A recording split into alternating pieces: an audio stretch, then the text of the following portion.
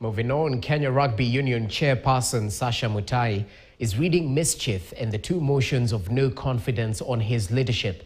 Mutai says certain officials want to allegedly loot the federation, and he has had to put a stop to this.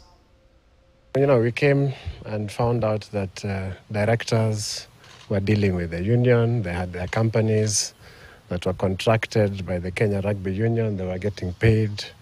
Others were supplying legal services. Others were supplying transport services. Others were supplying accommodation services. Others were providing all sorts of services to the KRU.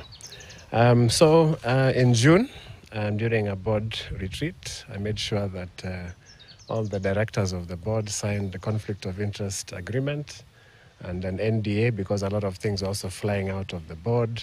As soon as you have a board meeting, you're seeing information that is only privy to the board circulating everywhere.